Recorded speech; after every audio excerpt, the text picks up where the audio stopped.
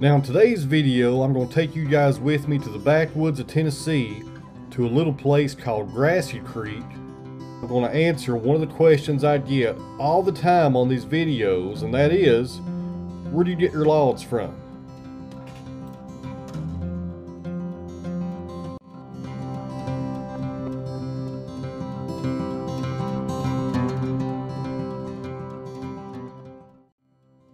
Now for the purpose of this video, we're going to refer to this gentleman right here as Farmer.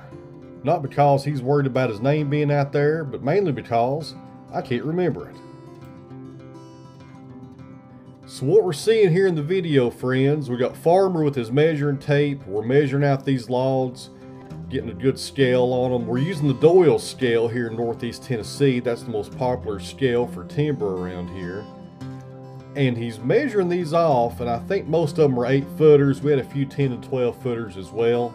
And the species of logs right here is southern yellow pine, also called loblolly pine, and also the abbreviation you might see sometimes is SYP for southern yellow pine. Now Farmer is not a logger, but he is a landowner. I think he has about 40 some acres here in Northeast Tennessee. And with that comes the responsibility of managing your trees, because 90% of his land is timber. Now right here we're looking at some pulpwood, that's some sycamore, looks like some ash mixed in. Also got several pieces there on his flatbed. Most of this right here would go to the pulpwood factory about 40 minutes down the road, and some of it for firewood. Now these are some of the yellow pine that I bought off Farmer that day. These aren't the biggest pines in the world, but they're not too bad. They're mostly 8-footers. The average diameter was about 15 inches. Limited knots, limited defects, and nice straight saw logs. And we'll make some really good 2x4s and 2x8s back at the sawmill, which is the reason I bought them. I need more dimensional lumber for the timber frame.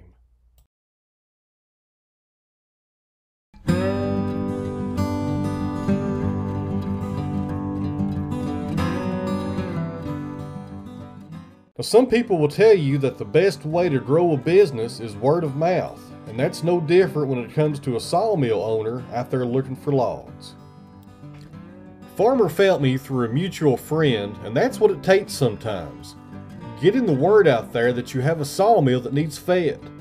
So if you guys are getting the door slammed in your face and no one is calling you back, hang in there. Get out to your local auto parts store, diner, or Tractor Supply, and let those people know via casual conversation what you're looking for and that you have a sawmill that needs some logs.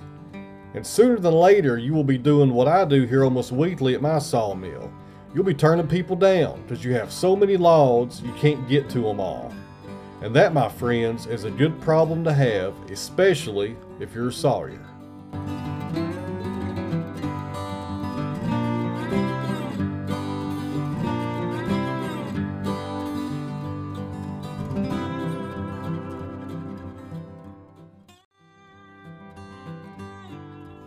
Now I worked with loggers, foresters, log buyers, tree service companies, just about everyone in all aspects of forestry. And the ones I like working with the most are people like Farmer. You never know when they're going to call you or show up with logs. And more importantly, you never know what they're cutting. And that for me is the most exciting part. It's like Christmas every time they pull up with a load of logs. And the friendships you develop is even better. But be a better friend than me. Try to remember their name.